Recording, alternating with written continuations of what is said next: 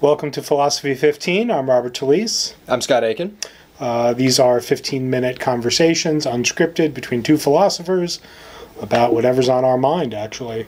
And today, Scott has been thinking very hard for a very long time about what in epistemology is called the problem of the criterion. The problem of the criterion. So, the problem of the criterion can be stated roughly as follows. How do we sort true propositions or true impressions from false impressions without already presuming that we've done that? So one answer to the question, how can we sort them, is that we've got a criterion. We've got, they pass a sniff test, or they look right to us. And then the thought is, okay, well, whatever that property is of those impressions or those propositions or so on, there's a property that tells us that that's a truth indicating property. How do we know that that's a truth indicating property? And the thought is, well, that we know that there are truths that property indicates. But we would have then, as a consequence, had to have already had the truths in hand in order to tell that that was a truth indicating property. So we've got, how do I sort truths from falses? I've got a good criterion. How do you know it's a good criterion? Because it sorts truths from falses, right? And so we're kind of caught on what Sextus Empiricus and the ancients called the dialelos, the wheel, that you're kind of caught in this little circle, a little loop of questions. And maybe one way to even kind of put it is to kind of make it analogous to a number of these sort of chicken and egg kinds of problems. It looks like you need one to have the other, and you need the other to have the one. There's a kind of a puzzle of what's sometimes called epistemic priority. I need to have the truths to know that I've got a good criterion. I've got to have a good criterion to know that these are truths. So that's the problem with the criterion in a nutshell. It's pretty easy. It's, again, one of these sort of nice philosophical problems that's kind of easy to kind of get your head around. But the easiness to get your head around of the problem belies the difficulty of solving the problem. Understanding it is one challenge, fixing it is another one. And so the problem of the criterion has been one of these long-standing problems in epistemology that make it very difficult to be able to explain what knowledge is. So one thought is that, well, that it works with any kind of concept, right? One thought would just be like, well, it looks like that's with truth, but it works with knowledge. Maybe it even works with other kinds of concepts. I mean, it's maybe one way to even think of how the paradox of analysis works, which is, I've got a definition of justice, for example. I've got instances of justice, but how do I know that these instances are good? Well, because I got a good concept. Well, how do you know a good concept? Because it sorts the right instances. So the problem with the criterion is a sort of an initial instance of a number of sort of many central puzzles as to how to figure out what many of our sort of central and fecund kinds of concepts are, really important concepts. And it looks like it's one that sort of, once you see the structure of the problem, it looks like it kind of bleeds out onto a lot of other things. So it's not just an epistemology problem. It's not just a sort of a problem that's sort of relegated to the old skeptical challenges. It's one that sort of is at the kind of the heart of the enterprise of philosophy, at least by my estimate. Epistemological problems are kind of problems that are part of our philosophical methods, parts of how we think that we know, or that we are at the very least in a good position to be able to state our philosophical positions.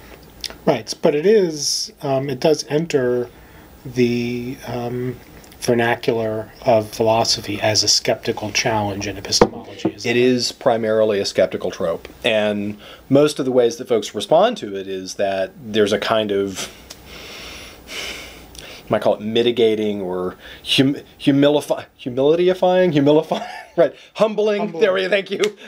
Humbling kind of consequence that's supposed to be on the other side of it. That it looks like that you dial down the confidence that you've got in your answers in light of how you've answered that question.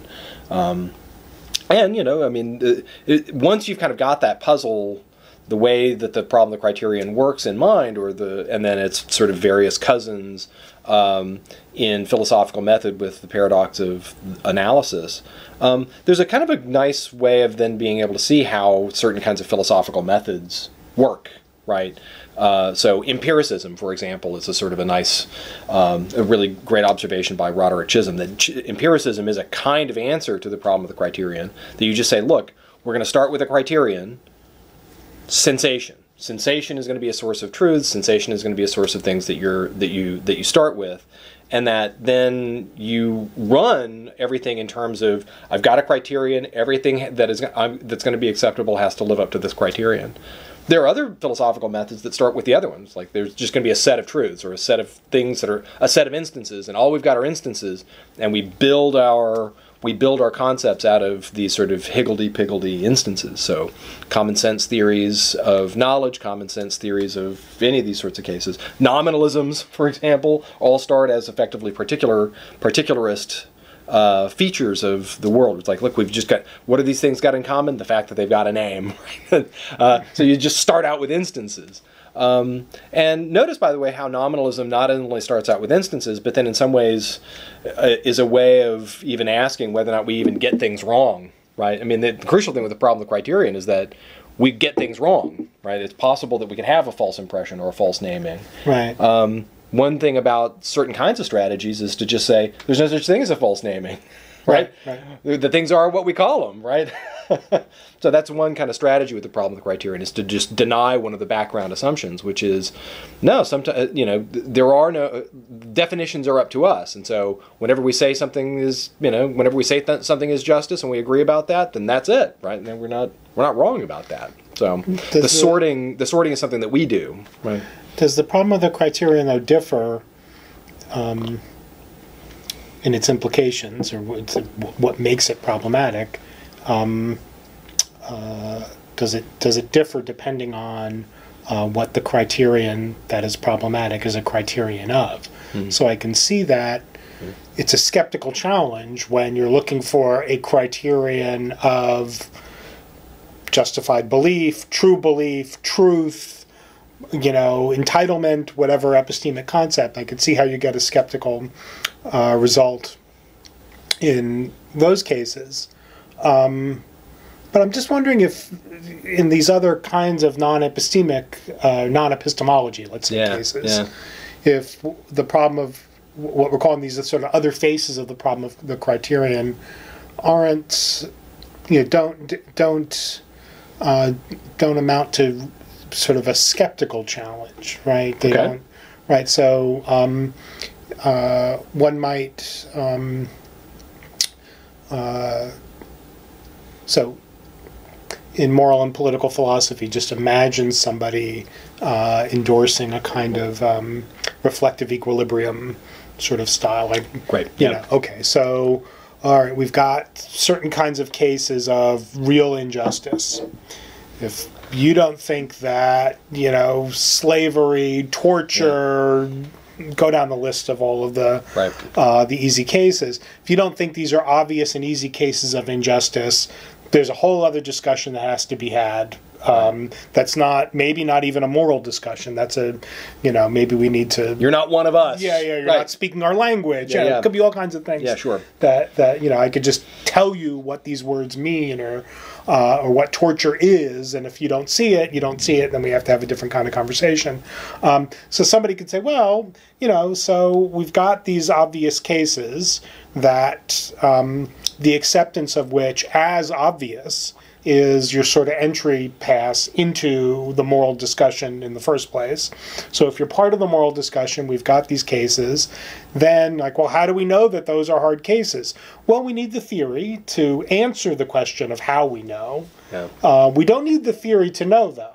We need the theory to know, to tell us, to explain. Make it explicit, to make it explicit. So I'm wondering if, there's a version of what looks like the problem of the criterion there, which is, okay, you got your obvious cases, you've got a theoretical apparatus now that helps you identify those obvious cases as obvious cases of justice or injustice, and with that theoretical apparatus, you're then able to go and identify other things like, taxation as unjust, or, now we get wage labor cases. as unjust. And now you can then go and learn new things about what's just and unjust with the apparatus. I just went, so it does have a chicken-egg sort of bootstrappy feel to it, reflective equilibrium does. But I'm just wondering, it doesn't look like you've got the same skeptical upshot. If the criterion that is referenced in the name, problem of the criterion is in itself a core epistemic concept. Yeah, and one of the nice things about reflective equilibrium kinds of challenges or strategies with the problem of criterion is that they do a good job of explaining and sort of keeping track of why these concepts are normative. Right. Because if someone said something like, well, look, I just don't see instances of slavery as unjust, right? You're like, now it looks like we've just sort of emptied the concept of whatever normative concept. Or like it looks like the whole reason why we cared about that was to be able to handle the easy cases and then be able to, right? And if you're going to deny the easy cases, then we're kind of off the map as to the normativity of the concept, right? Right. And so the really nice thing about these reflective equilibrium strategies is that they're supposed to sort of, you take a bunch of easy cases and say like, look, if we can trace out how your theory makes it so that you can't handle easy cases or maybe even deny them, that looks like it's a reductio of your view. So there's a kind of a baseline. And the nice thing again about these strategies is that they help capture the normativity of the concept. But now the question here is, is that an anti-skeptical strategy, or is it like a mitigated skeptical strategy? And one answer is, well, one answer could be, well, look, do we have something? If we had somebody who said, I don't see torture as unjust, or I don't see slavery as unjust, right? And that is within our conceptual frame. Like we've seen like whenever Aristotle gives the apology for slavery, it's not where like he's just talking nonsense, I just don't understand what he's saying. Presumably we would have to be able to say things back to him. It's just that it looks like we've moved to a place where these are easy cases, and that's a kind of an intellectual achievement on our part. I mean, at the very least, we like to pat ourselves on the back for it, as thinking of such. But presumably, in those cases, we still have arguments, right? It's just that we don't just keep going, right? So whenever John Rawls says, like, if nothing's wrong, if slavery's not wrong, nothing's wrong, or something along those lines, we're like, well, that's kind of where we're at, right? That's the kind of the political, not metaphysical sort of strategy. But it looks to me that, like, look, if it's going to have the real anti-skeptical answer, then we can't just be, like, stomping our feet whenever Aristotle says, gives us the defense of slavery, that we just say, no, it's just wrong, we don't have anything to say back to him. Huh. So it's a kind of like, is it anti-skepticism, or is it like a kind of a modest, like, well, I don't have anything to say to that. Like, you're just not one of us. I mean, what exactly is the force of it, right? I mean, there's the, hey, you're just not one of us isn't doing justifying work. That's just like, hey, that's just how we talk over here. Right.